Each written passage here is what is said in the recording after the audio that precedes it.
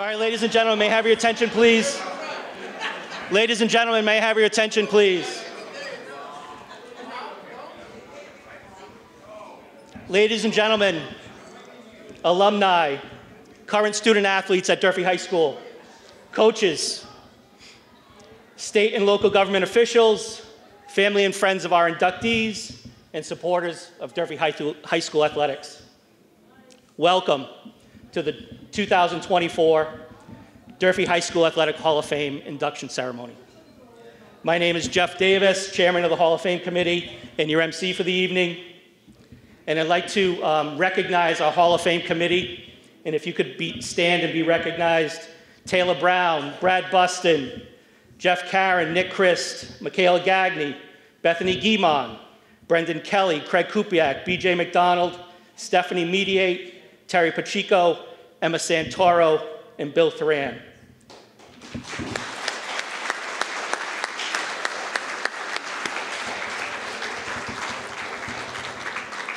The Hall of Fame Committee gets together usually every February, March. We get together and we start the nomination process. We put out on Facebook, social media, the alumni pages, and we ask for inductions. So you nominate the individual, and then we usually have until May 31st to submit the nominations.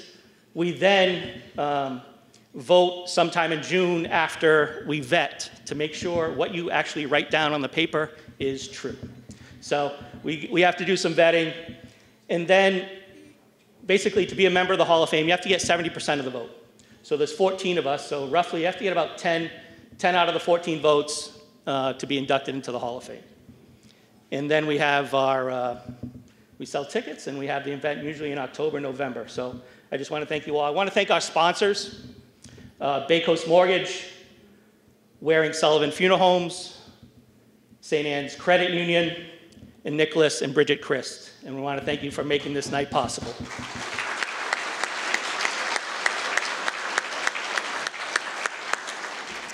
And now it is my honor to welcome to the stage the newest members of the class of 2024 Durfee Athletic Hall of Fame.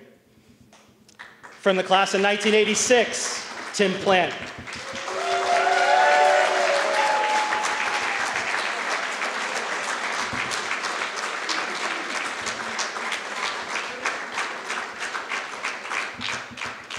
From the class of 1990, and my classmate, Rainey Gagnon.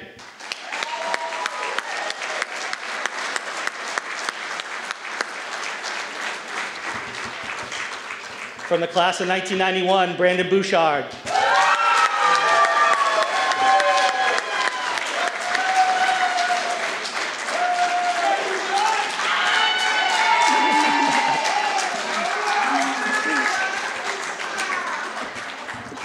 From the class of 1995, Carrie Doyle.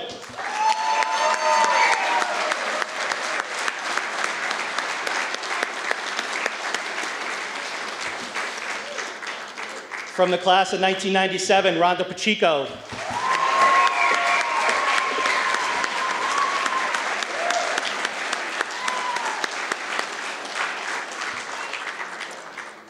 From the class of 2000, Kevin Narciso.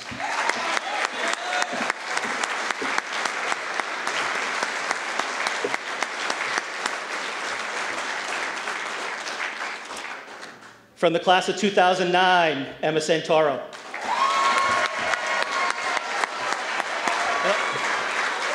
Go good.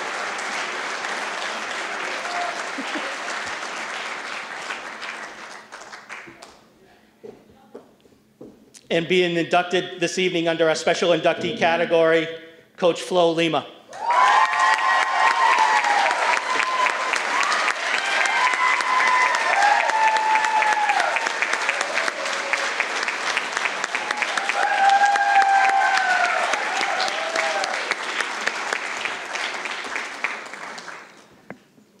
Come over here, Coach. Yeah, good. A couple of things before we get started. Are there any other Hall of Fame members in the audience this evening? I'll have you stand to be recognized. Hall of Fame member, yeah.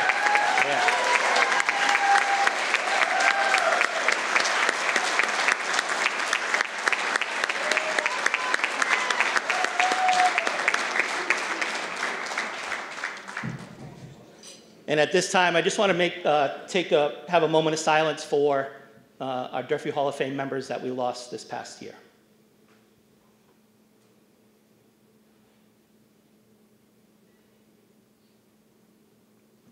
Thank you. I believe the staff at White's here is ready for us to eat, so folks will have you take your seats, and they will direct you to the buffet, and we'll be back about 45 minutes. Thank you. Thank you.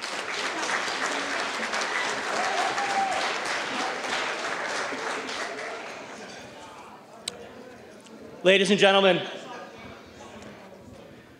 I just want to thank you all for being a part of this special event as we pay tribute to the indelible mark this coach and these athletes have made on Durfee's high school rich athletic history. Being a Durfee High School Athletic Hall of Fame member is truly a unique honor. And few can claim that. Of the thousands of athletes that have worn the Durfee uniform, only 306 individuals, 15 state championship teams, and 15 special inductees can claim that honor.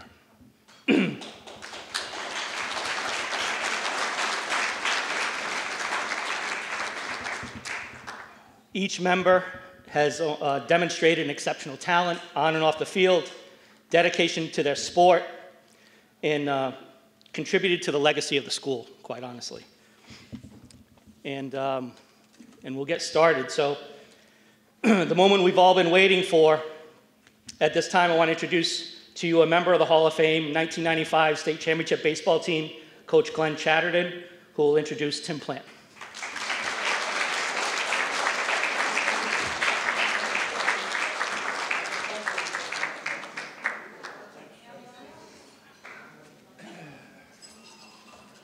First of all, I would like to congratulate all the honorees tonight. Like Jeff said, you know, there's thousands of athletes have gone through Durfee, and not only you were successful as an athlete, but also as a student. Tim was a 3-year athlete at Durfee, with baseball being his most successful sport.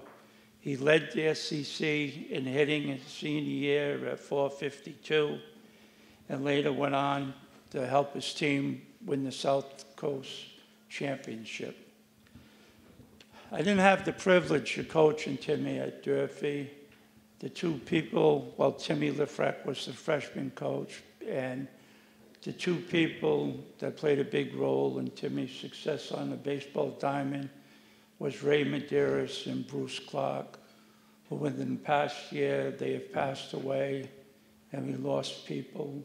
We lost two great men that dedicated their lives to educating and teaching athletics and life skills. Timmy, you know, they started us off because we're the oldest people. I don't know if you were or I were, but I think I am, so that's all right. All right. After having a stellar career at Bridgewater State College, Timmy went into coaching and he went into teaching. And for 34 years as an educator and 33 years as a coach, it's quite an accomplishment for having a Durfee student athlete reach out to so many young children and adults, and that just something that Timmy's brought to us, not just on the athletic fields, but in the classrooms. And now he's the big shot. He's the principal at the elementary school. So that's a plus for him. Imagine kindergarten watching up to Timmy and seeing how big he is. Whoa. All right. Timmy's still coaching right now, the love of basketball. He's at Bristol Plymouth. He's seeking out his 200th win in basketball, which is a great achievement for you, Timmy. And he coached 5 years at Fairhaven, and both the 5 years he brought the teams to the South Sectional. So that was an accomplishment in baseball. Tim gives his credit a lot to his father. His Little League coach, Jim Brillo. And and the coaching staff at Durfee, and not just the coaching staff, but the teachers and the administrators there that made him a well-rounded athlete and a well-rounded student. And for that reason, that is why he's been so successful in his career, not only on the athletic field, but in the classroom and as a principal. It's my honor to introduce Timmy Plant into the Hall of Fame.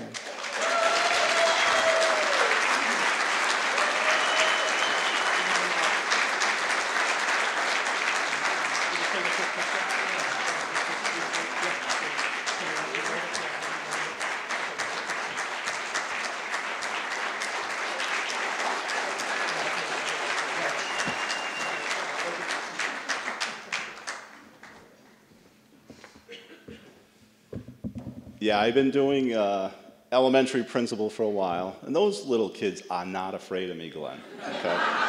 They see that I'm a big teddy bear. They know, but they're great, and it's interesting. All right, so I'd like to thank Glenn for the great introduction that he did. Good evening to everybody. I want to first thank the Hall of Fame committee for this incredible honor.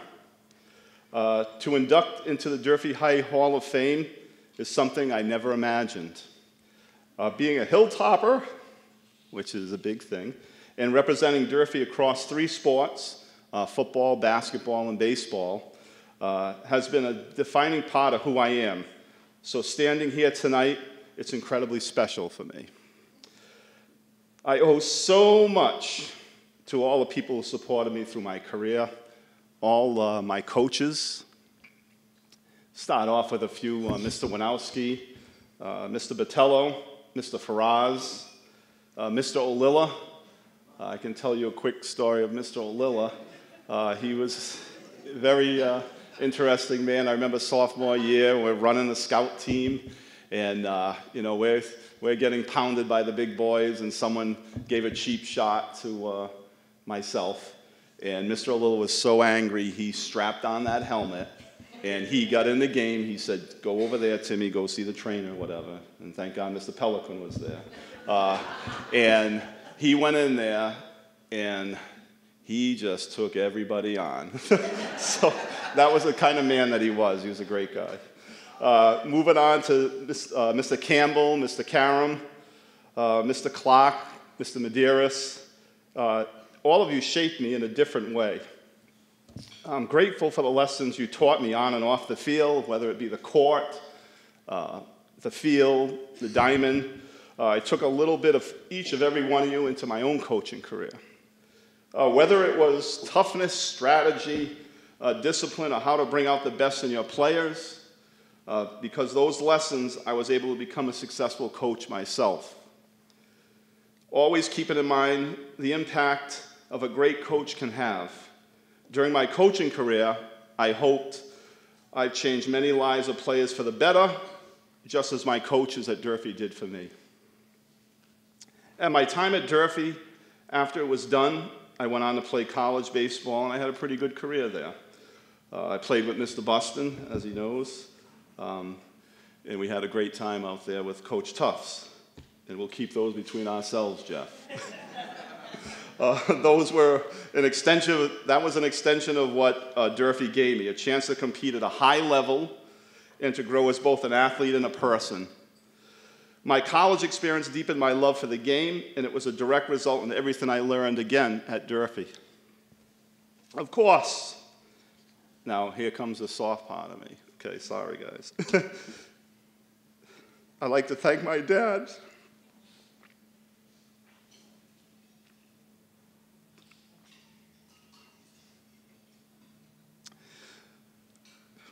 When I was a kid, he pushed me. I apologize, guys. I'm sorry. I'm usually pretty good with this, but it'll be 20 years this year.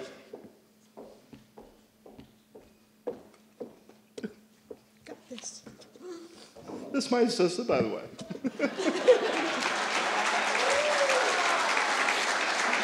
I kept telling myself I wasn't going to do this, but I did. You got this. Yep.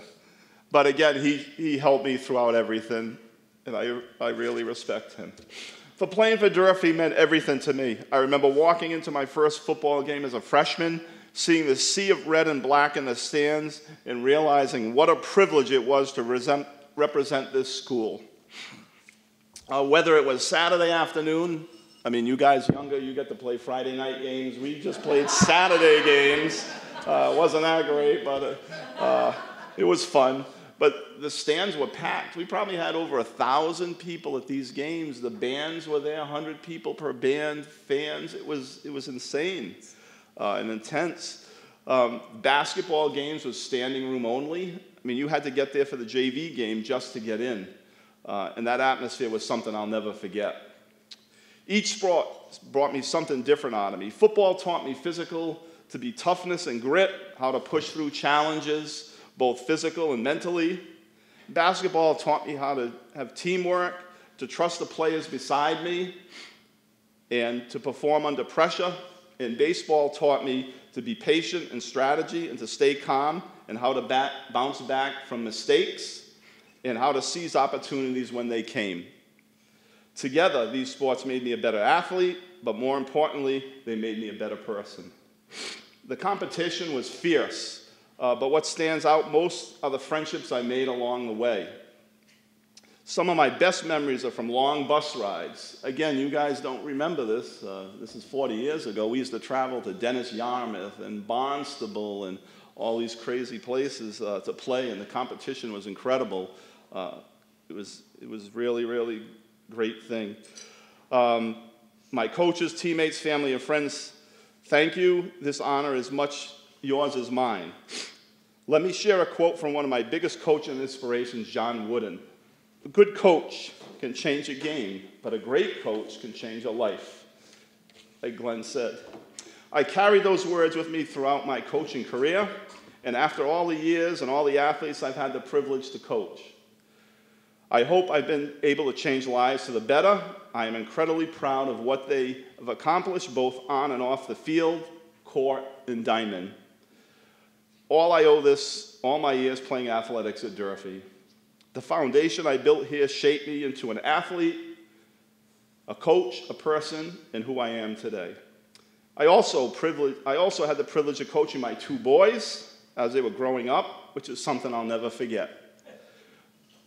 Watching them develop their skills and love for the game while sharing moments as a coach and father was one of the greatest experiences of my life. I, forever, be proud to be a Durfee Hilltopper. Thank you again for this incredible award. And thank you to my sister.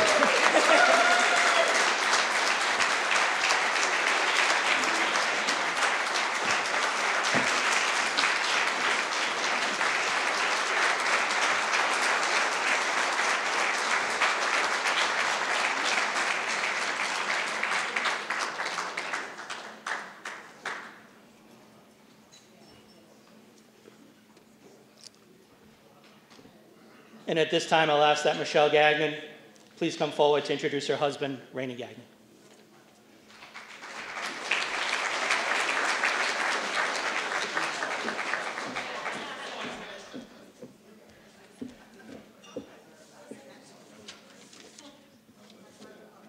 You're in trouble now. Okay. Good evening, everyone. Unfortunately, Rainey's coach, Dave Ozek, couldn't be with us tonight due to an illness, but we do wish him well. So as Rainey's wife, I am deeply honored to present on his behalf and share with you the remarkable athletic legacy of my husband, Rainey Gagnon. I also want to take a moment to recognize Rainey's biggest fan, his daughter, Sam. Her love and admiration for her father made tonight possible in so many ways. I also wanted to thank Coach for taking the time to speak with me, even when it was obviously difficult for him. If he could, and I'm quoting, he could talk about Rainey for hours. So I guess you guys are lucky with me tonight. What Coach was able to share with me when he spoke about Hilltopper's excellence is that Rainey exemplified it. His achievements in cross country and track weren't just crossing the finish lines.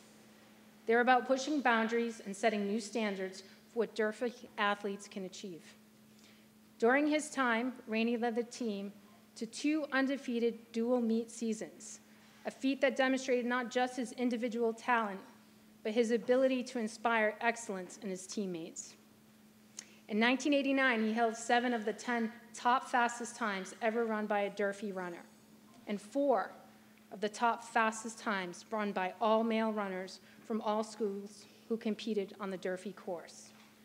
The numbers speak volumes. 4th place at State Coaches Invitational, dual 5th place finishes in his division at the Eastern Massachusetts Championship, but perhaps his most groundbreaking achievement was becoming the first Durfee male runner to qualify all-state championship, where he placed an impressive 19th. Tonight, Rainey joins an elite group as only the 3rd male athlete to be inducted in the Durfee Hall of Fame for track and cross country. Coach Ozek being first and Ronnie Ferreira second. But what truly sets Rainey apart isn't just the medals or the records, it's the character traits that made these achievements possible. Dedication, discipline, and determination that taught him to push through pain, to find that extra gear when his body wanted to quit, and most importantly, humility. The understanding that every victory and what he thought at the time were his failures were his greatest stepping stones to the next challenge. Now in his 50s, but he still looks like he's in his 30s, early 30s, okay? Rainey continues to embody the spirit of athleticism, and that's being celebrated here tonight. Whether he's catching waves on a surfboard, carving down ski slopes, scaling rock faces, trekking mountain trails, golfing every chance he can, and I mean every chance he can, or cycling through our neighborhood on his BMX bike, which my neighbors love. He proves that the heart of a true athlete never stops beating. His passion for active living hasn't dimmed with age. If anything, it burns brighter, inspiring everyone around him to embrace life's adventures, including myself. Thank you, Rainey. I hope that all current student athletes look at Rainey's legacy. Here is someone who just didn't excel in high school sports. He made athletics a cornerstone of a well-lived life. Rainey, your induction tonight isn't just about commemorating past achievements. It's about celebrating a lifetime commitment to athletic excellence and personal growth. You've shown us that being an athlete isn't just about what you do in competition. It's about how you live your life, how you face challenges, and how you inspire others to reach their potential.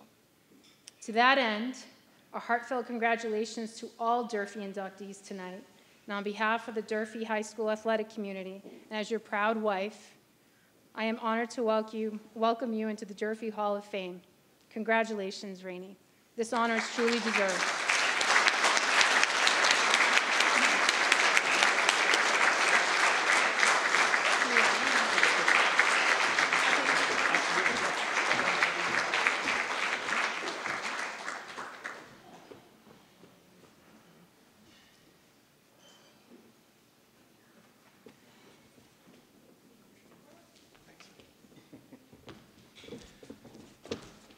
Oh boy, I feel like she said it all. I don't have to go through this 8 pages of speech here. So it's so amazing to see everybody tonight. So let me start by thanking everyone for coming out on this special occasion. Your decision to be here brings an added level of importance to receiving this honor. Thanks to my parents that could be here tonight and celebrate this achievement with me. Special thanks to all of my coaches. Coach Ozug, my cross-country coach, Coach Mo, my winter track coach, and Coach Taylor, my spring track coach. I have vivid memories of all of you cheering me on to my many wins and a couple of losses. Please know that you have served as positive role models and symbols of structure in my life, which at that time was something I desperately needed. And thank you for helping me to discover the sense of pride one feels from working out hard and encouraging me to push myself to the absolute limit. Thank you to the Hall of Fame committee. I mean, your job was pretty easy. You saw how nasty I was, so it's like... No, but on a serious note, my deepest thanks. I hope all of you understand just how important this is for me after this speech. Thanks to my son Kyle and my daughter Samantha, who was the one who nominated me for the Hall of Fame. Both of you have given me the gift of making me such a proud father with all of your hard work you both put in to make yourself and your families better. And a special thanks, an extra special thanks to my wife Michelle, who endured listening to me and helping me sort out my thoughts for tonight. I probably haven't cried like that in years. And hopefully I'm all cried out tonight. It's been a tough week, but we'll see. You know, I wish it was easy to just go back to that time in my life and just think about the great things that I achieved. But I'm an artist, and we are overthinkers, and we perceive the world around us on a very deep level. So when I go back to that time and dig around in those memories, a lot of the trauma I endured also comes to the surface, which is a good thing. I've learned that we as humans need to sort through our baggage and face it head on if we are ever going to be at peace with ourselves. So revisiting my past on a deep level has been an emotional journey, as well as a fact-finding mission. And I've been racking my brain for the last couple of weeks trying to figure out just how best to articulate how incredibly important being inducted into the Durfee Hall of Fame is for me. And I can tell you that not in a million years did I ever think my running achievements at Durfee would have led me to be inducted into the Durfee Hall of Fame. I honestly never gave it a single thought. Because for over 30 years, I have viewed the end result of my time at Durfee to be a failure.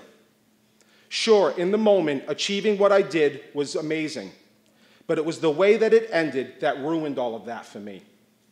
So for 30 years, I found myself incapable of relishing in my athletic achievements, and I let one bad experience win the day. I have been haunted by this notion of what could have been, had a single moment in time played out differently. So tonight is about celebrating this induction, but it's also about a conversation that took 30 years to take place. And without being inducted, that conversation might not have ever taken place.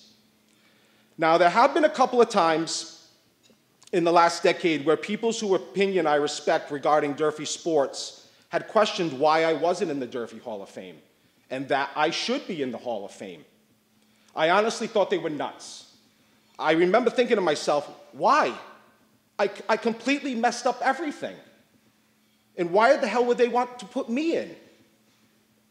I didn't go on to compete in college or professionally, which I thought was a prerequisite to getting into the Hall of Fame. Then a few years ago, the Herald News named me as one of the top 10 cross-country runners of all time, which did get me thinking, maybe I could be considered for the Hall of Fame. So if you took the time to read what I wrote in the program, you would think that I transferred to Durfee, collected all of my great athletic achievements, and because of my love of art outweighed my love of running, that I chose to attend art school instead of going on to run at a university. The bio is very linear and wrapped in a tight little bow. It reads like that young man had it all figured out and rationally thought out his prospects to get to where he is today. Yes, all of those things did happen, but the life events that fill in the cracks of that bio are so much more complicated. What that bio doesn't tell you is that upon my transfer to Durfee sophomore year, I was unable to compete until spring track due to repeated bouts with strep throat. It doesn't tell you that I didn't get to graduate with my peers in the class of 1989 because I had course requirements to make up from my sophomore year. It doesn't tell you that I was a graffiti artist writing my name all over the city and getting into repeated legal trouble. It doesn't tell you that I was in a rap group with a signed recording contract, which drew my attention away from running and my schooling. It doesn't tell you that I would father 2 children by the end of 1989. And it doesn't tell you that Coach Ozug went through the trouble to obtain a waiver so I could compete for a fifth year in high school. And most importantly, it doesn't tell you I walked away from competing that 5th year over a disagreement with Coach Ozug.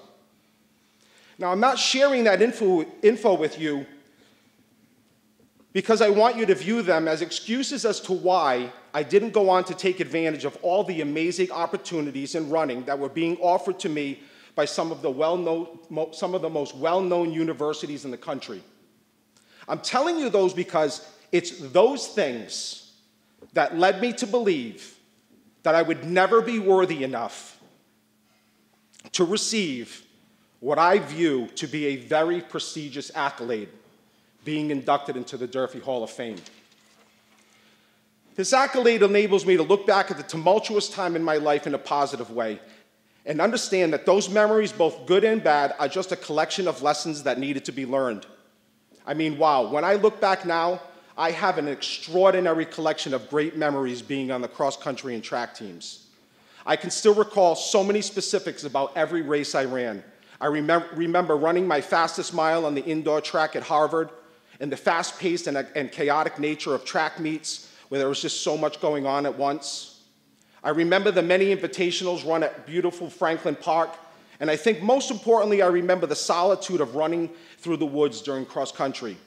Running in solitude surrounded by nature is something I continue to enjoy today. I think running in general is a pretty solitary experience. It's you using your body to fly over the surface of the earth as fast as you can.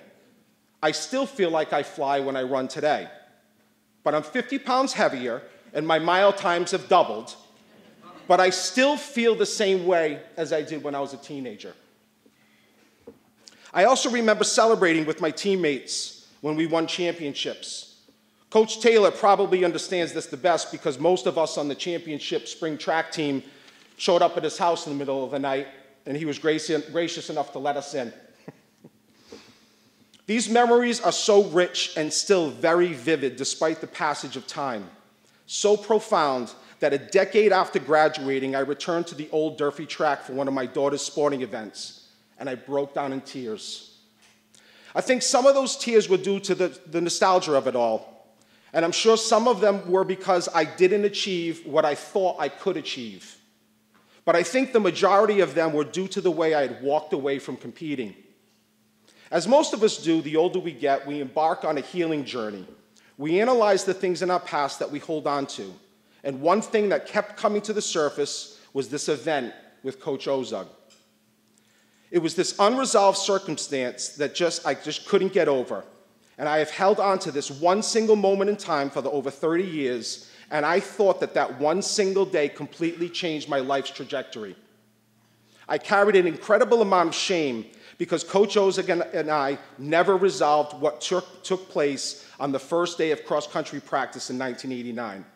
I thought I let him down, the rest of my coaches down, and more importantly, myself.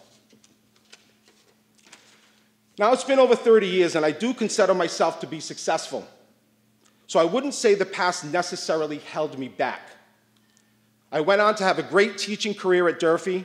I achieved many of my personal and artistic goals, and I still enjoy a variety of sports to this day. And as my wife mentioned, I have continued to embody the spirit of athleticism. So fast forward to when I found out I was going to be inducted and learned that I needed to find a past coach to introduce me. I had a wave of anxiety and uncertainty. I hadn't talked to Coach Ozug in almost 15 years, and I was unsure of what his reaction would be. And I was the most fearful that he would think I didn't deserve this honor. I was able to muster the courage to contact him and talk about that fateful day in 1989. When we got on the phone, we exchanged the typical pleasantries. How have you been? You still running? Which, yes, he still is running. He informed me that he ran up the 7 hills 10 times on his 70th birthday.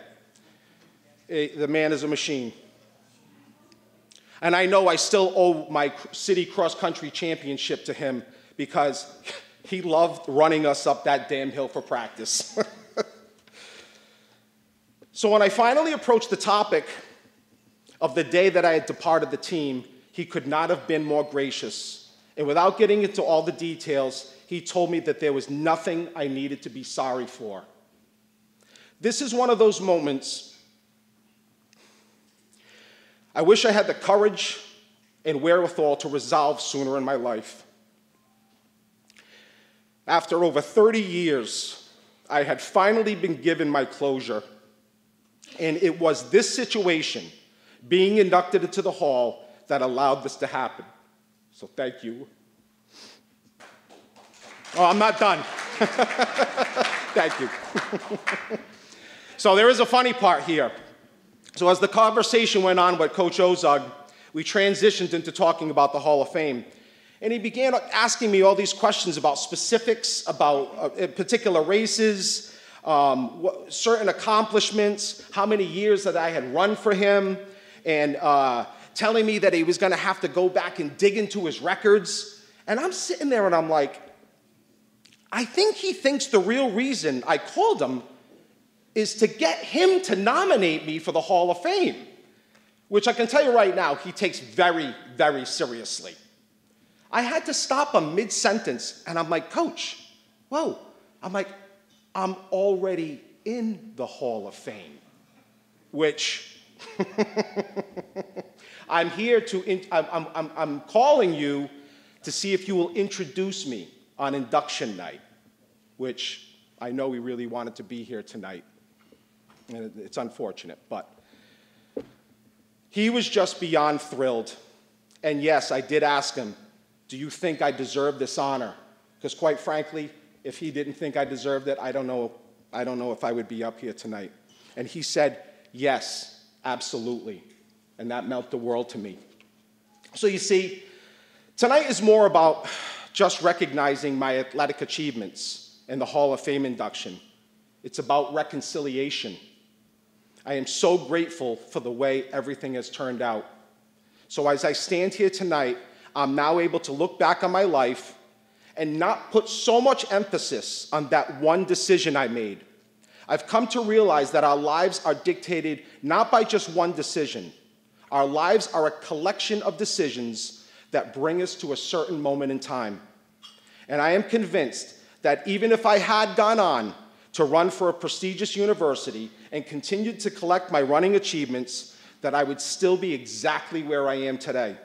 An artist, a career-long Durfee educator with a profound love for his alma mater, and an individual who has found some peace and closure in his life. And when I retire and my teaching legacy has faded away, I'm going to relish in the fact that my legacy will live on forever as a Durfee Hall of Fame inductee. All of this has left me feeling what I'm feeling tonight at this very moment. Unbelievably proud of myself. Thank you.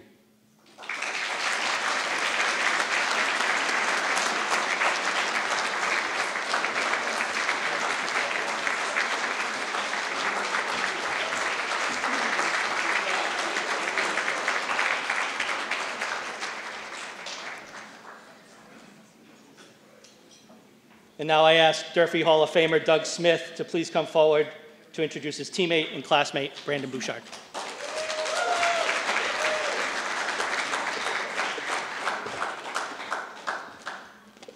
Thank you, Jeff. Honored to be here tonight, introducing my good friend and who I've known for 4 decades plus, and his family, so congratulations. I've known Brandon since we were 9 years old, playing Little League baseball, and we've been great friends ever since. I just want to talk a little bit about Brandon. I'm not going to give you his stats. It's in the pamphlet you have tonight. But we started playing together in baseball, and I think it was the 9 and 10-year-old all-star team we played on together. And that's when I first got to really know Brandon. And you know, when he was 9 years old, he was like 70 pounds soaking wet. Like he's all legs, and everyone took him for granted, and that was to their detriment, because I got to see what a great athlete he was. He was always one of the star players on the team, one of the best pitchers, one of the best hitters, and he continued to lead our teams on to state championships, and I got to see firsthand what a real amazing athlete he was. We met on the baseball field, but we very quickly realized we had a passion together, and that was playing golf. We started playing together at Fall River Country Club. We were about 12 years old, and we used to play in all the youth tournaments in Massachusetts and Rhode Island. And on the positive side, we quickly realized we'd found somebody who challenged each other on the golf course. But at the same time, we quickly realized that playing matches against each other was not a good thing, because we didn't take losing easily at all. I certainly didn't, and if anyone knows Brandon, he did not take it well at all.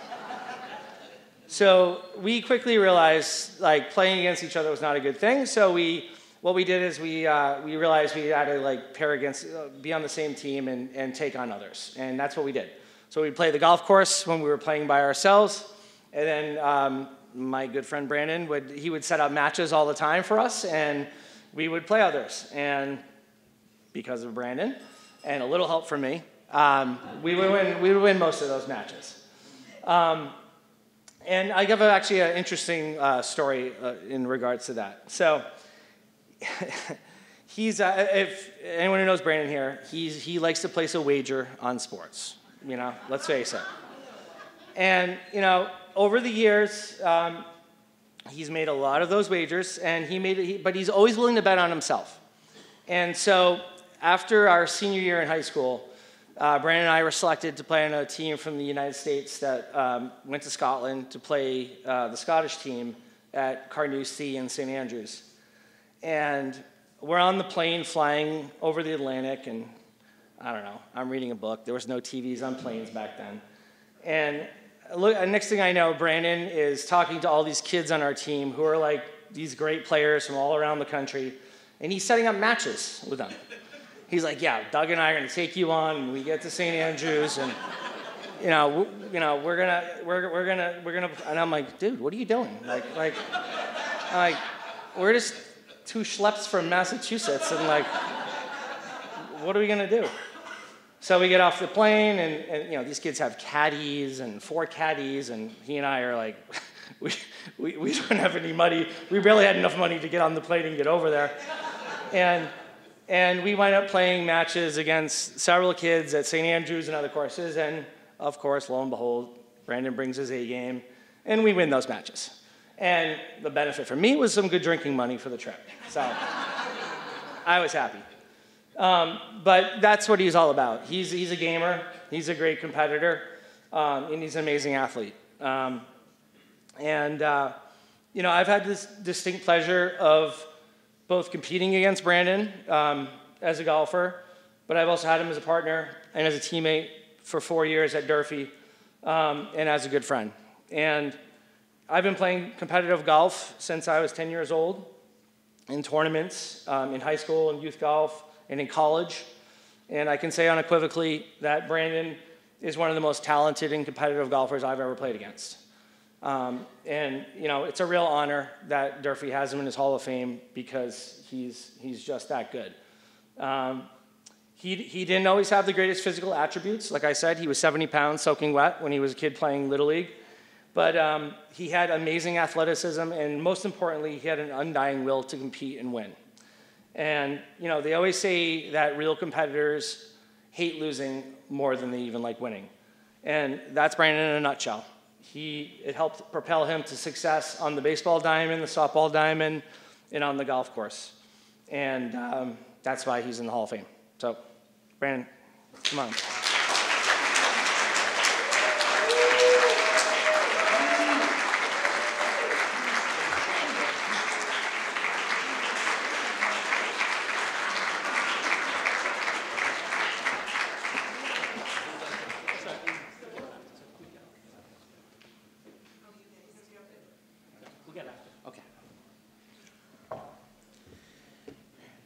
Let me say I'm not a public speaker, but I'm going to do my best here tonight. Good evening. My speech tonight will be about saying thank you, as I wouldn't be standing here today without the help of so many people. Thank you to the committee for voting for me and recognizing the sport of golf. I am honored to be part of this amazing class of coaches and athletes. Coach Tom Botello for nominating and believing in me. Thank you to my friends and family who are here tonight. I appreciate each and every one of you. Durfee Golf Coach Rich Roy and all my teammates along the way, especially Doug Smith, Hall of Fame class of 2010. Not only were you a great teammate, but you've been my best friend since 9 years old. You and your parents, Terry and Everett, were my second family. I owe a thank you to the past members of the Fall River Country Club. You helped finance a kid's dream of playing international golf and made it a reality. To my brothers and sisters, Debbie, Donna, Bill, and Brian, I don't know where I'd be without you today. You've been in my corner throughout my life, and you continue to do so today. My wife, Jen, of course, for putting up with me and being the rock of our family. You are the best mom and wife Jack and I could ever ask for. My dad, who introduced me to the sport of golf at age 5 and teaching me patience and discipline. My mom, who is here tonight, who had 5 Bouchard kids, and for anybody that knows us, that can't be easy. You are the hardest worker I have ever known. In the best and toughest of times, one thing was for certain. You were there for me unconditionally. You drove me around New England and to the Nationals, making sure I was exactly where I needed to be. You are the best mom I could ever ask for. Thank you for everything you've done for me. As I close, I would like to thank the committee again, for you have given me a special gift that you don't know about. I get to share this special night with my son, Jack. He is currently a 3-sport athlete at Durfee, an excellent student, but even a better young man. Jack, don't let anyone tell you you're not good enough. Don't let anyone or anything get in the way of what you want to accomplish in life. Mom and I are so proud of you. The world is yours. Thank you, and go Hilltoppers.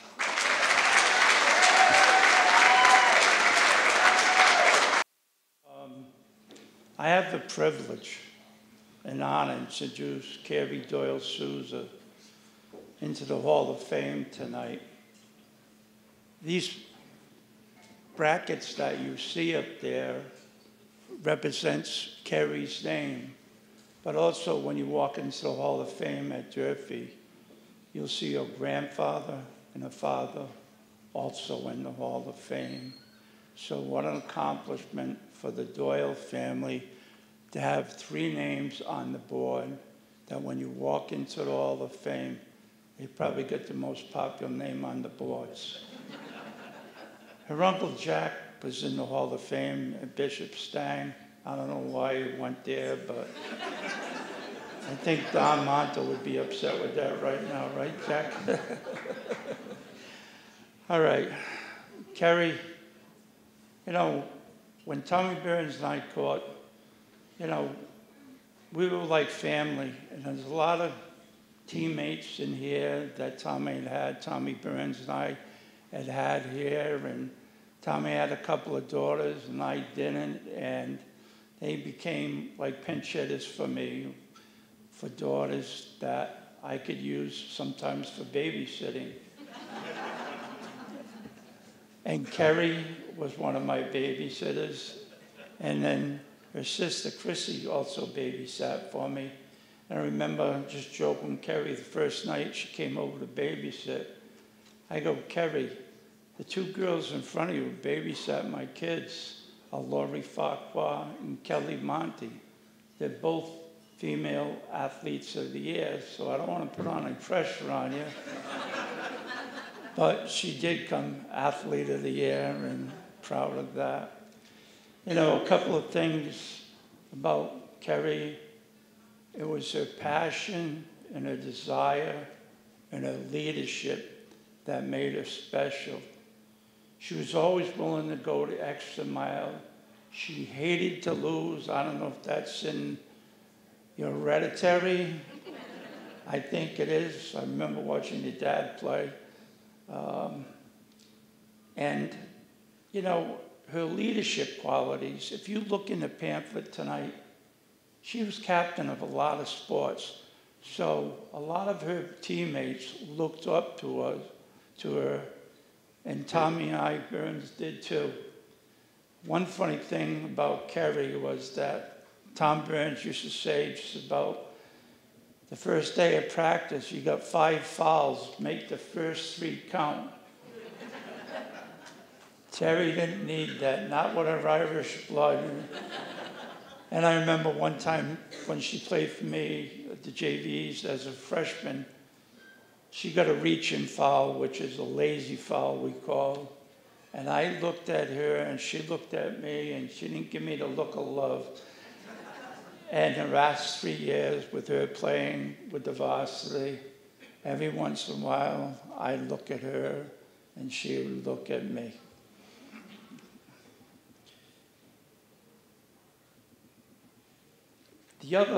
There's so many funny stories I could tell. You know, like trying to teach Kerry her freshman year how to do a left-handed layup. I don't know if you remember that, Kerry, but you would have made Dancing with the Stars. You know. But, you know, Terry became part of the family.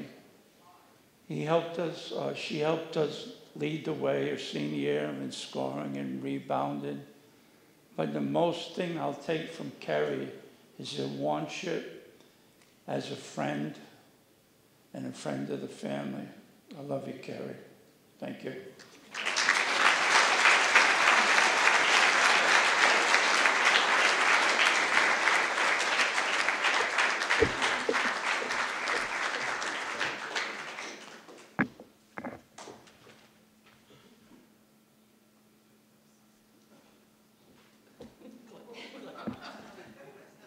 Past my bedtime.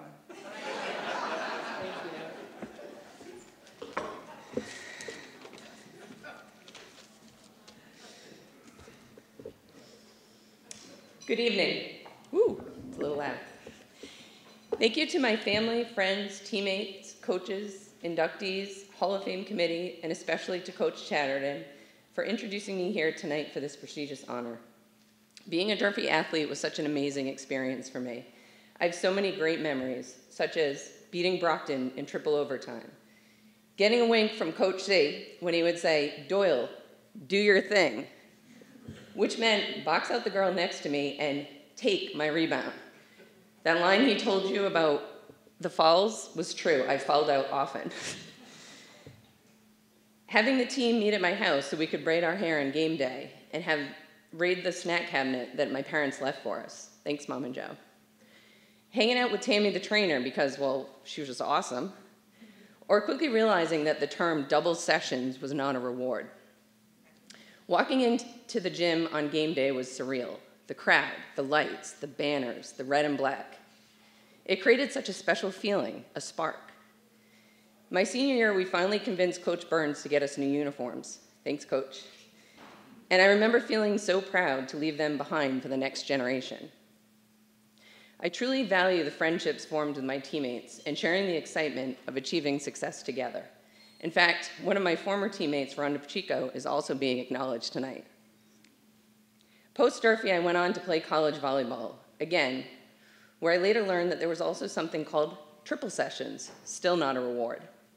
I knew I was in trouble when my coach announced that our Monday practices would begin with running a timed mile. She had an intense training plan, but it paid off as we went on to win my division my senior year. Post-college, the 3 Ds, dedication, desire, and discipline, have continued to guide me throughout my life and help mold the person I am today. Throughout my professional career, I've always been in leadership roles, and I've really embraced the challenges that have come my way. Durfee has prepared me for the unknown and has empowered me to be confident in making decisions. As I stand here tonight to accept this award, I'm excited to share the experiences through the eyes of my own children. Whether it's watching the joy of my daughter's face, Laurel, when she's mastered her flip turn in swimming, or watching my son, Luke, throw a touchdown pass. It's a feeling that never goes away, that spark. I'll also be the third generation of Doyles to be inducted. In fact, my dad, most of you know as Tommy Doyle. Been hearing it my entire life. Tommy Doyle's daughter. He's also here today and came in from Florida to be here with my stepmom, Donna, and thank you. I am so proud to continue the Doyle tradition and the legacy, and I look forward to following all the future stories of the Hall of Famers. I feel so fortunate to be recognized today, and I'm both humbled and overjoyed to be considered for this award. Thank you again to my family and the Durfee family for igniting that spark.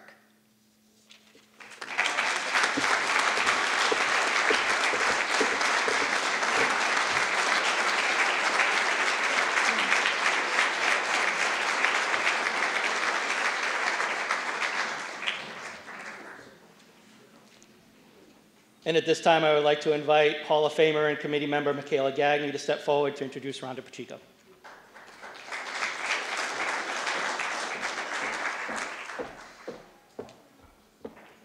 Good evening, everyone.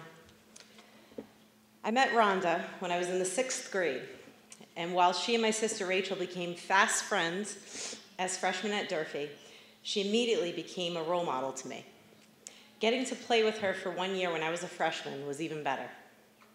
Rhonda had impressive accomplishments during her career at Durfee, including incredible basketball stats that led to her playing Division I at URI on full scholarship and serving as a captain for 2 years in college. As a Hilltopper, she earned MVP honors both in basketball and softball and received the prestigious B.M.C. Durfee Athlete of the Year award. What always amazed me about Rhonda, however, was that she was that natural athlete who could take anything on. In addition to incredible achievements in basketball and softball, she played 4 years on varsity soccer, having never stepped foot on the field before. She was that athlete. That in itself is a rare feat. To know Rhonda, however, was to understand her dedication and love for being an athlete. I remember her mother saying that she was pretty sure Rhonda drove the neighbors crazy because at any hour of the day, Rhonda was outside bouncing that basketball and taking shots nonstop. She lived and breathed that desire in everything she did, and I know her 3 coaches definitely wish she would have sprinkled that ethic on everybody, 2 of which are here tonight, Coach Burns and Coach Lima.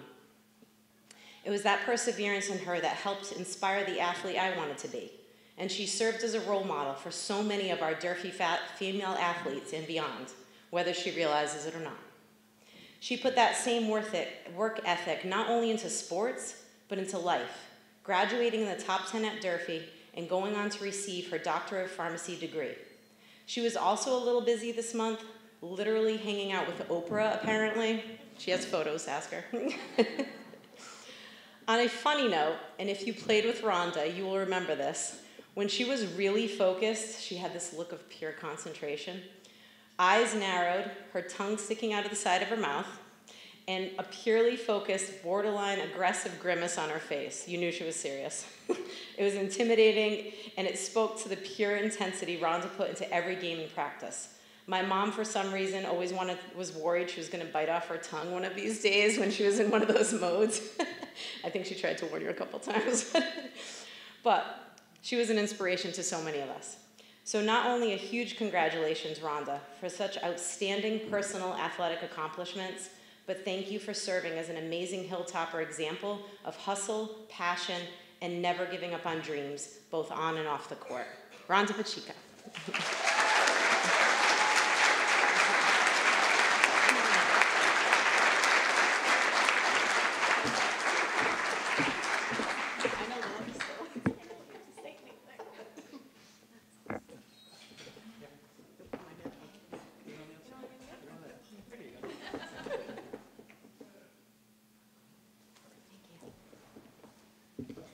Thank you so much. That was awesome. I don't really need to say anything, but I'm honored to be here tonight, and thank everyone for this great award honor. Great to see my coaches. So Mr. Lima, Mr. Burns, and Mr. C, and so many others. Mr. Lima, I think back on what you taught me, and the words that come to me is put in the work, put the work in and have fun. And Mr. Lima always had fun, and always, I don't know if you remember this. Where is he? I can't find him. He'd always like twirl his whistle and think like a 5-miler run was fun. Now I understand that, but back then it was not fun. 5 miles did not seem fun. Mr. Burns. Yeah, man, you were hard on me. Really hard, and I will never forget that. You know, what you taught me, details matter. Do it until you do it right. And so I remember many days having to do it over and over and over again. He would not let me leave the court. And you taught me to always to continue to push myself. Mr. C, I wonder why you never invited me to babysit. I'm like, what happened? I don't know there. But you taught me sometimes stop listening to Mr. Burns and play your game. So I really appreciated that, but I think you were officially my social worker in high school because I needed it. Hey, at Durfee, being from Fall River, built who I am today, and I always talk about mindset. One of grit, determination, and just get it done with no excuses. I'm proud of where I came from, that I'm from here, and the amazing people who coached me that I just talked about, but most importantly, the friends that are around my table tonight who pushed me, Nate and Eric and John. You never treated me like I was different or I was a girl. You always were tough on me and pushed me on the playground. But you always pushed me to be a better athlete, and thank you for that. There's no way I could have played Division I basketball without that experience I had at Durfee, the coaches, and the friends that pushed me along the way. I still have that mindset, and I use it in the business world. Thanks to my teammates here tonight, who we may not be running on a basketball court, but we are sure winning for patience, and I appreciate the mindset that you continue to teach me because it matters, both in my professional life and in my personal life. Last but not least, I do want to thank my amazing wife who is here tonight. There's absolutely no way I could do my job and be a parent to our 4- and 2-year-old. Beautiful children. I'm not quite sure if they're going to be athletes, so I'm still a little worried. When my 4-year-old told me she doesn't like to sweat, it like killed me. But you make me better every day, and I am very grateful for you. Thank you so much for this honor. I'm beyond grateful to be here, and let's go Durfee.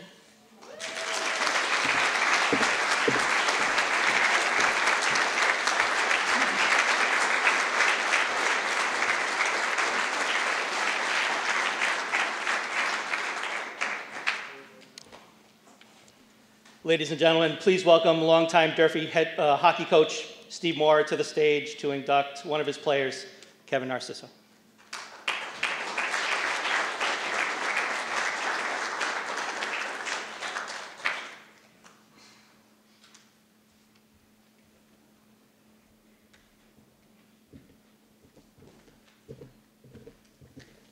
Good evening, everybody. And first of all, on my behalf and on behalf of Coach Costa, would like to congratulate all the inductees into the Hall of Fame, an honor well-deserved. You have provided the Durfee community with many great achievements and precious memories.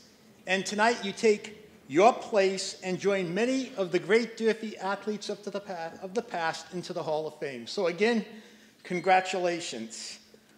When the Durfee Hall of Fame Committee posted on social media the inductees, I scanned through the names and I said, I recognize all the names. And I had the opportunity to actually see some of you perform, and it was a pleasure to watch you in action. But I went further. I had to go back and read the write-ups. And when I read the write-ups on all the inductees, many things I did not know about them until I read the write-ups, and I was impressed. Actually, I was very impressed. You dominated your sports. So, to all you dominators that are being inducted into the Hall of Fame tonight, congratulations again. Now, during my 16 years of coaching varsity ice hockey at Durfee High School, I had the honor and pleasure of coaching young student athletes who always represented our program and our high school with class.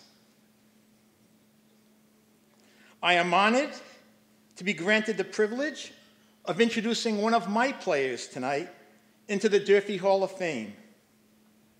So tonight I say congratulations to Kevin Narciso for an honor well-deserved. So, let me tell you some things about Kevin. First of all, he captained the Hilltoppers in both his junior and senior years. He just had leadership qualities. Kevin was a leader. He was the best leader, both on and off the ice. What is the best leader? Best leader brings teammates up instead of putting them down. Best leader listens more, talks less. Best leader, lead by example. Best leader, do the right thing when no one is watching. So, I thought, how can I best describe the reflections that Kevin had on his teammates and coaching staff? I'll describe it in a few simple words.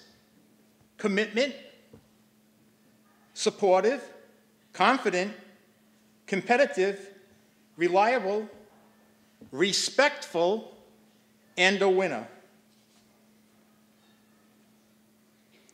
One thing was automatic with Kevin.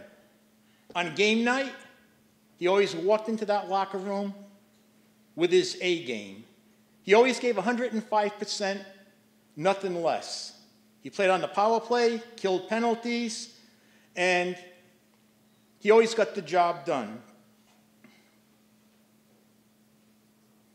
Another thing, it wasn't easy, because when we played a pretty competitive schedule, sometimes people would criticize, like, why are you playing these teams? Well, it made us stronger. When we played the teams in our conference, like a strong Brockton and a strong New Bedford, playing the Austin Preps, the Chelmsfords, those strong teams, they made us better. They made us play fast. And that proved pretty effective for us in our conference play. In his senior year, he led his team to 18 consecutive wins, which is a Durfee hockey record. 18 consecutive wins. And also the #1 seed in the Division I South Sectionals. This was in his senior year, I believe. The 18 consecutive wins is definitely a school record, and it's something that he and his teammates can be very proud of. Also, in his senior year, he got the game-winning goal against a very strong Brockton team up at the Asia Frank in Brockton. Trust me, going into Brockton was always challenging. Their teams were very strong, and every time we went in there, we were like the underdogs. But not that night. I still can remember Kevin breaking in on that Brockton goaltender and popping it by him, and got the game-winning goal as we clinched the Big 3 championship. It was a very, very strong team that year. They had 18 wins. They went 4-0 in Big 3. They outscored their opponents in the 4 games 19-6. Pretty dominating. Also, in his senior year, Challenge Cup against Bishop Conley. 2-1 going into the third period, and then Kevin took over in the third period. He ended up the game with 4 scoring points, and we went on to a convincing 7-1 victory. He was a 4-year varsity player, one of only 8 players to be in the Durfee 100-point club. His career statistics, 69 goals, 53 assists, 122 scoring points. And he ranks 3rd on the Durfee all-time scoring list, behind Hall of Famers Bobby Raposa and Scott Santos.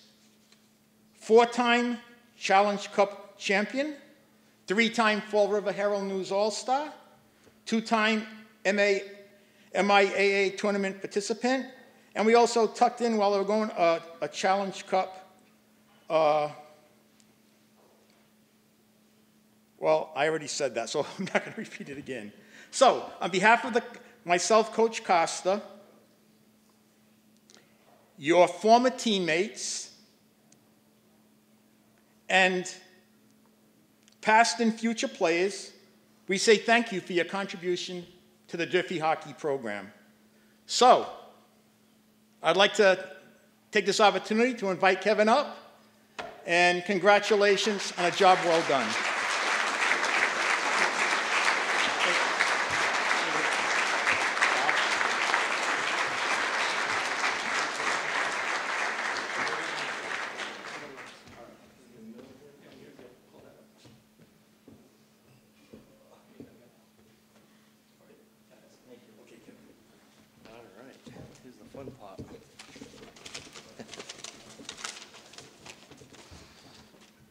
So good evening, everyone. Oops, sorry, I'm a little shorter than these guys. I want to first off thank the Durfee Hall of Fame for this prestigious honor and inducting me into the Hall of Fame. Ever since I was a little kid, I've always dreamt about being inducted into this hall. I knew it was the best athletes, the best of the best, and I wanted to be one of those when I played at Durfee. To Coach Moore, I want to thank you for giving me an opportunity to play for Durfee hockey. It took a huge responsibility when I took that on, and I knew it was a big responsibility when you picked me to play all 4 years and be the captain on your team. You taught me about leadership, accountability, respect. These are some of the traits that Steve has instilled in his hockey players as a coach and always represent Durfee at the highest level and standard. To Coach Bob Costa, thank you for always motivating me through hard work on the ice and on the practice facility by getting our skating legs in at the end of practice, which we all loved, which built a no-quit attitude on our team. Pushing his players and getting us ready to compete against the best every night.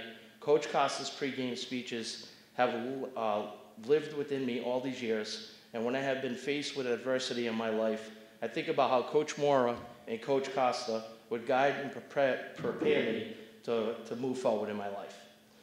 To my teammates, thank you for always being there by my side and putting in the work so we could be the best team when we stepped out on the ice. Thanks for pushing me at practice or talking me up in games to get me to perform at my highest level. Thank you, and I love you all. To the late Coach Bob Gagnon, may you rest in peace. You are missed tremendously in our community for getting kids together and teaching them how to love this game of hockey, and at the same time making friends for life and become family. Coach Brian Bouchard, you taught me how to get my body in shape to compete at the highest level. I was undersized, but it didn't stop you from teaching me to work out harder in the gym and to practice my game to be able to dominate against the bigger players I would be faced with. This is something that helped me throughout my playing career at Durfee and beyond. Thank you. To the athletic trainers, Tammy, Robichaud, and Paul Peliquin, I want to thank you guys for always being there for us and helping us get our bodies ready to compete every day. Also, at times, the training room was a venting room for all of us, so thank you for listening and giving us good advice. To my mom and dad, thank you for always being there for me and teaching me how to be an admirable person. People who would look up to and love and respect. You taught me how to respect others and to never quit on my dreams. Those many long car rides, 2 and 3 games a weekend all over the state, these were some of the sacrifices my parents made for me in order for me to fulfill my dream of playing ice hockey. Never missing any of the games and waking up early mornings to be at the rink at 6 a.m. Mom and Dad, you're in the Hall of Fame too. Thank you and I love you. Quick story, just to kind of break it up a little bit. So as a kid growing up in Fall River, I fell in love with the game of hockey at such a young age. I would spend hours outside with my friends or by myself practicing scenarios that I might be faced with on and off the ice, working through some of the scenarios that I might have been struggling with. To elevate my game to be the best player on the ice all the time, I will never forget the Challenge Cup Durfee versus Conley for for the city championship. Me and my dad went to the game. I was 14 years old. Durfee was getting beat up and losing the game to Conley in the city championship. I looked at my dad, and he asked me, where do you want to go to high school next year? And I answered him, I said, I want to go to Durfee. And my father kind of chuckled and was looking at me like I'm a little crazy. He's like, you want to go to that school? I'm like, absolutely. And it was just so funny how, and he goes, so he asked me, he goes, what's the reason behind it? And I said, well, when I go to Durfee, I'm never going to lose the Challenge Cup in all 4 years that I play there. I can promise you that. So funny little story. I went to Durfee. We never lost the Challenge Cup all 4 years that I was there. Every time I put that jersey on, I knew I made the right decision. And I also knew that I had to represent the name on the front just as much as the name on the back. Playing at Durfee taught me a couple of things that I had carried with me throughout my playing career and life. Work hard, never quit, follow your dreams. I also just want to finally thank you once again for inducting me into the Durfee Hall of Fame. Thank you.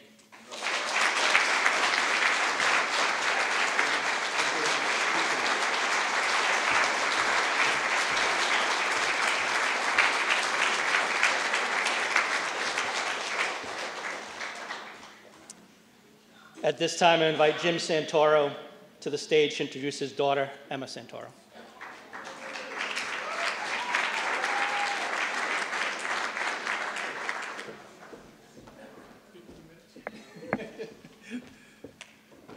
Thank you, Jeff. It's certainly my honor and privilege to introduce my daughter, Emma Santoro Jacinto, this evening. As a member of the class of 2009, Emma distinguished herself as one of the most accomplished athletes in the school's history. Her remarkable career is celebrated with numerous awards, record-breaking performances, and a legacy that continues to inspire young athletes today. In Emma's freshman year, she was had an immediate impact in the pool, breaking Durfee High School records in numerous events and secured first place in the 100 freestyle at the South Sectional, breaking a 25-year record. Her outstanding performance continued in the years to follow and led her to become a two-time individual state champion, winning the 100 freestyle her sophomore year and the 100 breaststroke her senior year. She currently remains the record holder at Durfee in all but 2 events, which is a testament to her enduring legacy. Emma was recognized as a Big 3 Conference All-Star, Eastern Mass League All-Star, South Coast Regional All-Star, and Team MVP all 4 years at Durfee. Additionally, she was a 4-year qualifier in both the sectionals and state meets, showcasing her talents and competitiveness on the larger stage. She was a Boston Herald and Boston Globe All-Star twice, and a 3-time high school All-American. Emma's contributions to her team and her exceptional individual achievements have left a lasting legacy at Durfee High School. After graduation, Emma went on to Colgate University and continued to excel at the Division I as a Division I swimmer. Currently, Emma's giving back. She works at Durfee as a guidance counselor and serves as the assistant swim coach, inspiring future generations of students and athletes to strive for greatness. There's a country song, "It's Been a Year" by Ashley Cook. Wow, Emma, it has been a year. You earned your master's degree, now leading the early college program at Durfee, getting married, Durfee Athletic Hall of Fame inductee, and may I say, the best is yet to come. Ladies and gentlemen, Durfee Hall of Fame members, it is my distinct honor and privilege to introduce my daughter, Emma Santoro Jacinto, to the Durfee B.M.C. Athletic Hall of Fame class 2024.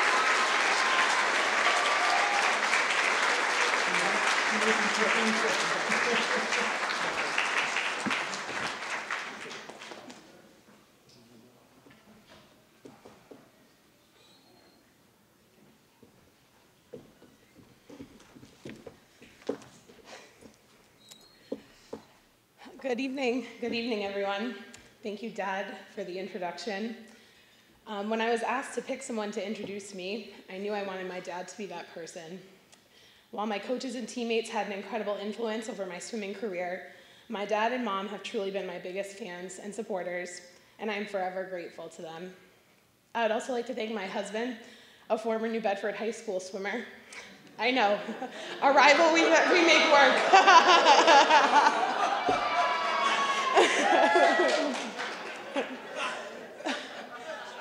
He is always my biggest hype man, and he wholeheartedly understands all the ways in which the sport of swimming is who I am and how it has shaped my life. I'm truly honored to be inducted into the Durfee High School Hall of Fame class of 2024, alongside such remarkable individuals. Being here tonight and receiving this honor, I'm filled with gratitude for the experiences and opportunities that shaped my journey at Durfee and beyond. A special thanks to the Hall of Fame committee for putting on this event tonight and for working hard to ensure that Hilltopper greatness continues to be celebrated year after year.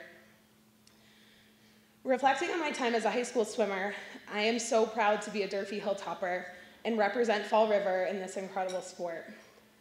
I remember my freshman year vividly, the excitement, the nerves, and the thrill of breaking school records and truly feeling a part of a team in a sport that's traditionally individualized. It was surreal to make an impact so quickly and to break a 25-year-old South sectional record in the 100 freestyle. Those moments ignited a passion in me that only grew over the years. Being a part of the Durfee High School swim team was the first time where I really felt like I belonged and where I really learned and began to embody the mentality of teamwork, support, and hard work. All of the women that I swam alongside taught me so much, not only about the sport of swimming, but how to understand people who came from different backgrounds and the importance of seeing the best in my teammates in order for them to see the best in me and to help push each other towards greatness. Winning an individual state championship title twice, holding multiple records, and being recognized as an all-star were incredible experiences, but they wouldn't have been possible without the support of my teammates, coaches, and family.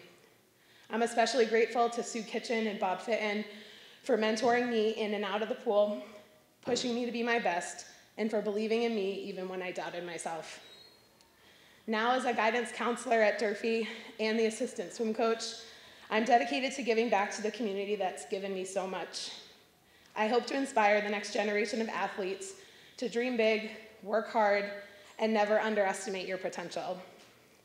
I want to give a shout out to all the coaches, teachers, and administrators who are here tonight.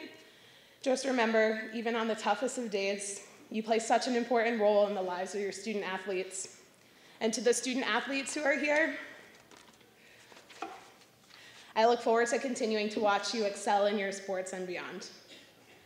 Thank you again to the Hall of Fame committee, to my fellow inductees, family, friends, and everyone here tonight. This honor is not just mine. It belongs to everyone who has been a part of my journey. I look forward to watching our school continue to thrive and to seeing what our future athletes will achieve. Thank you.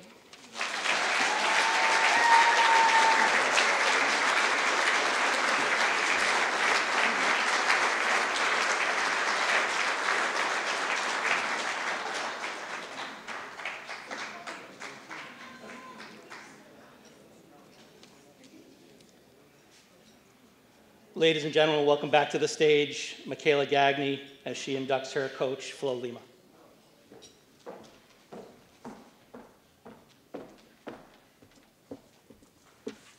Oh, Flo. Actually, you have some special guests here, I think. You guys can come on in.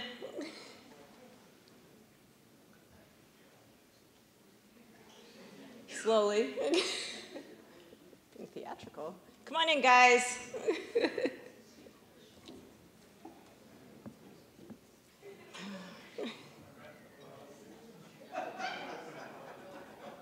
They had to keep them way out there. I think they're being loud. Oh, I got the 1 second. They're composing themselves. Ah, here they come. Flo's current team.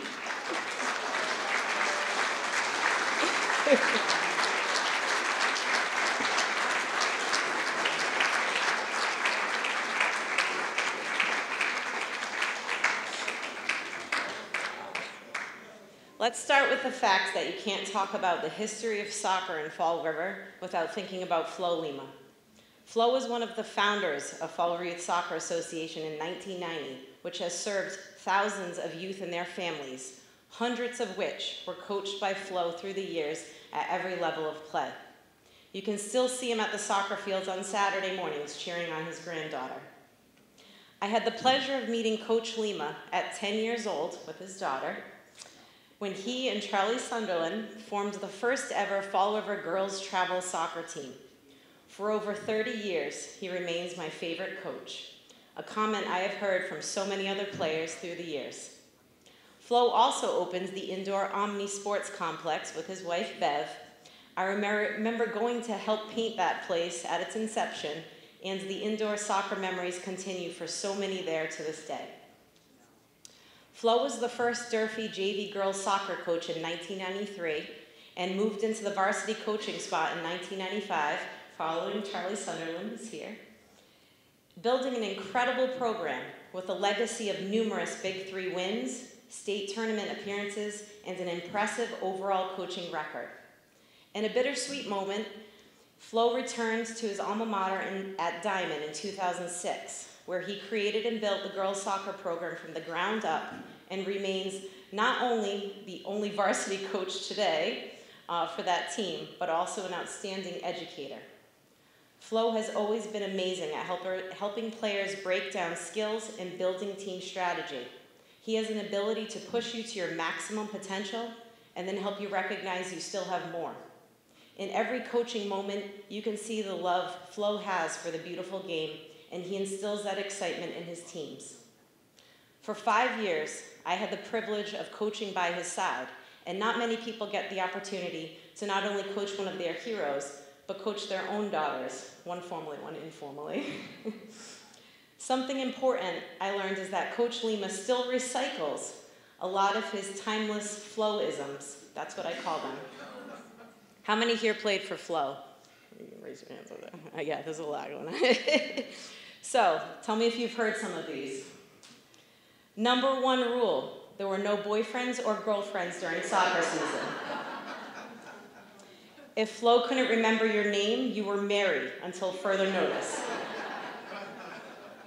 If your name was too long to yell on the soccer field, he would simply make up a nickname, and it usually stuck. Hence why I'm still Mac to this day. Telling you that while you might have a strange urge over the weekend, don't get married.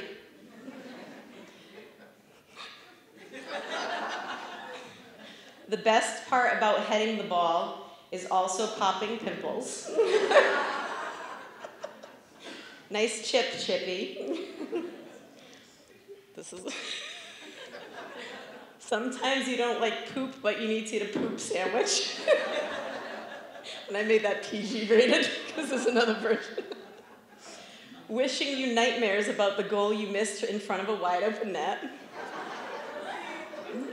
You know, still, right? And my favorite that I do share with my own players is that the only reason you have a left foot in life is for soccer.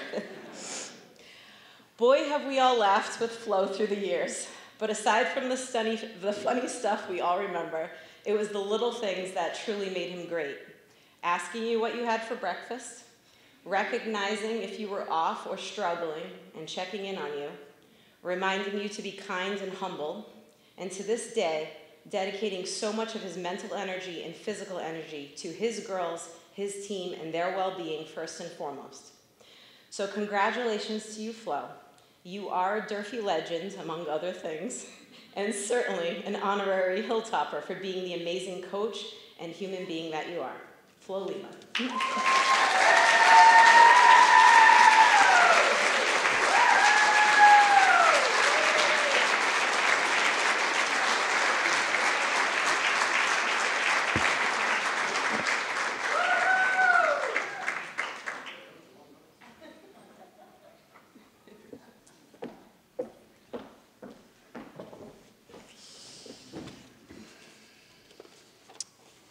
Well, good evening, everyone, and thank you for being here. And a special surprise, outstanding girls. Thank you very much. You don't know what this means to me. Thank you.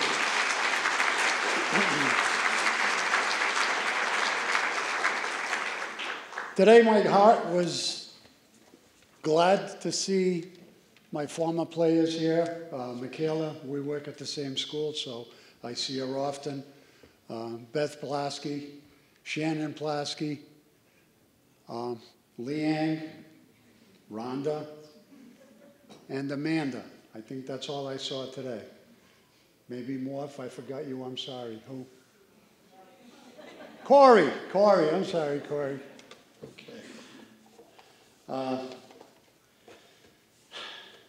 I'm not a Durfee Hilltop. I never played for Durfee.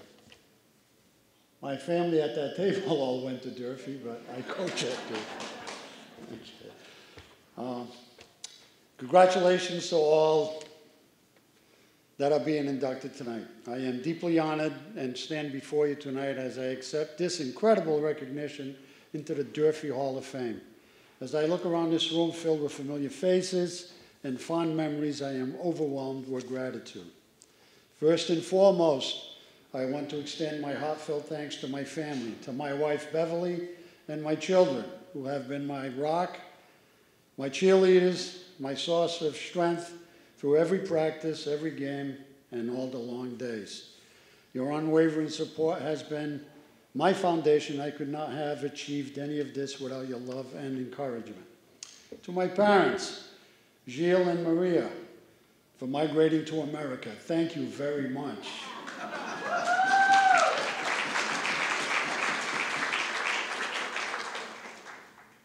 Would have been a whole different life if I wasn't here.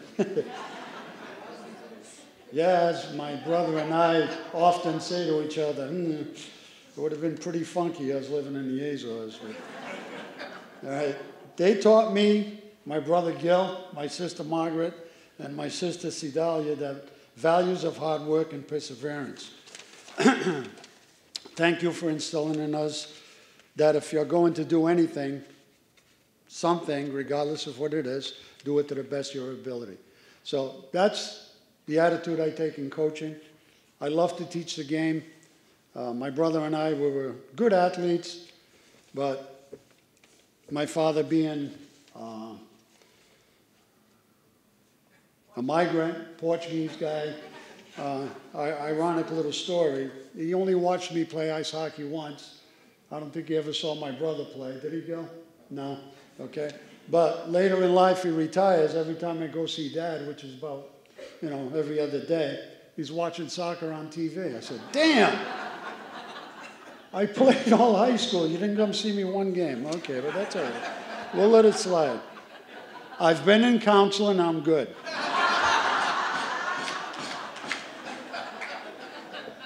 Thank you to my daughters, Holly, Nina, and my son, Michael, for starting this journey together with me as their coach.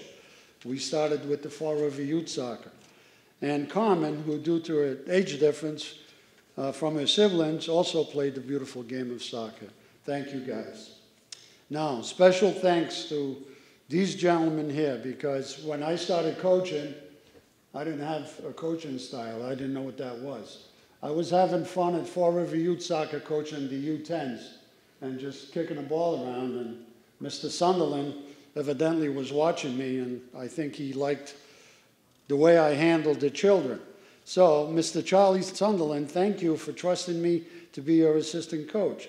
By giving me the opportunity to coach at the high school level, it also changed my career path. It gave me the confidence to become a teacher. This is my 26th year of teaching. Mr. Sunderland, this is all because of you. Thank you.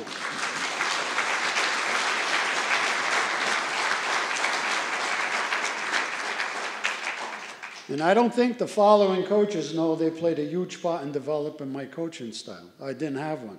So I watched and learned how they coached and handled their players and developed my own. Okay, Mr. Tom Burns, showing me timing and spacing, and demanding perfection at practice and in at games. Thank you, sir.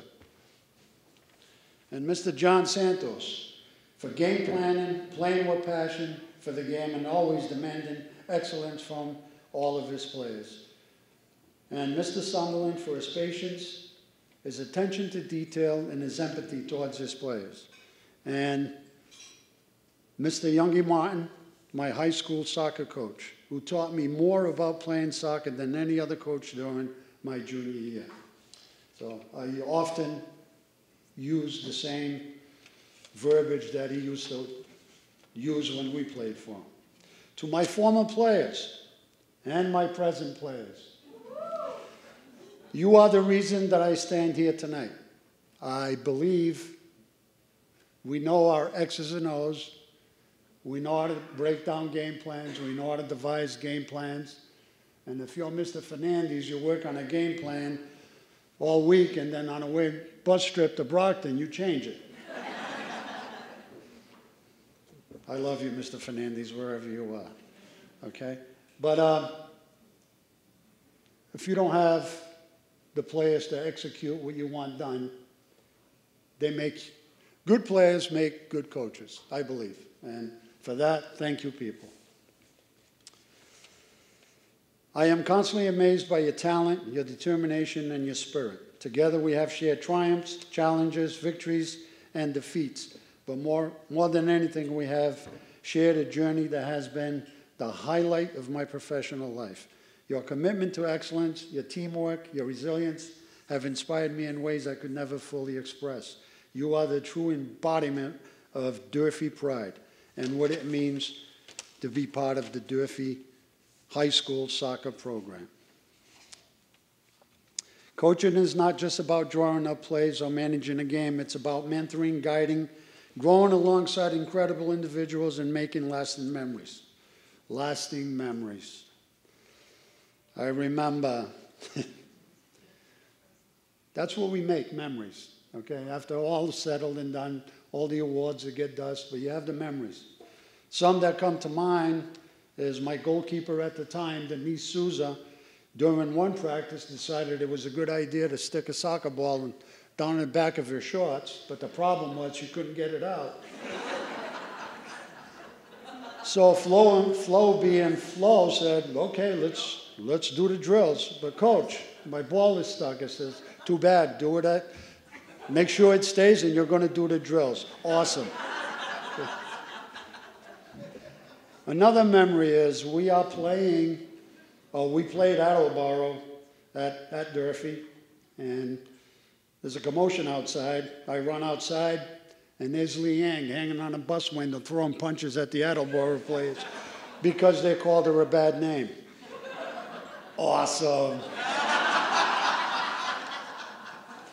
And my favorite memory is, ladies, remember this? Locker room was the boys' men's room. Excellent, thank you. Great memories all. First time we won the championship, we had no idea, or the kids had no idea how to celebrate. It was new to us. So we have pictures of the team afterwards. It was raining, so we got mud all over our faces. Rhonda with a silly bandana around her face, smiling big time. So about 8:30, 9 o'clock at night, we pull in to my driveway at the house, and there's a bunch of girls there still celebrating, but they ripped down a Florence Street sign and brought it to my house. I still have it in a shed. Memories. Now, and another memory, 2006, like Michaela said, I left to go grudgingly. I was having a great time at Durfee coaching, I really was. And Mr. Bentley, which my principal at the time said, Flo, we have enough signatures, they want to start a program. You are going to come over and coach it, right? I said, no. He goes, but you work here, so you are coming over. I said, okay. So, bittersweet moment for me, but I made the move. But the very first varsity game I had, we lost to Martha's Vineyard 7-0. And I said, what the hell did I do? But it's better now. It's better now. It's my 17th year there, so we're making new memories there. Thank you. To everyone involved in this recognition, thank you. To the Hall of Fame committee, the school administration, and the countless sponsors of Durfee High School athletics. Your dedication to celebrating our achievements and honoring the past is truly appreciated. As I reflect on my journey, I am filled with pride, not just for the accolades, but for the people who have walked this path with me. This moment is a testament to a collective effort of everyone who has been part of the adventure. Thank you for being here tonight and for making this such a memorable occasion. I am forever grateful and deeply honored to be inducted into the Durfee High School Hall of Fame. And one more thank you. This is the first speech I've ever written. Well, not quite. Usually I've had many banquets and award ceremonies, and everything's from what goes in here comes out here and shoots. I never write anything down. But this one I did. Thank you, ChatGPT. Good night. Thank you.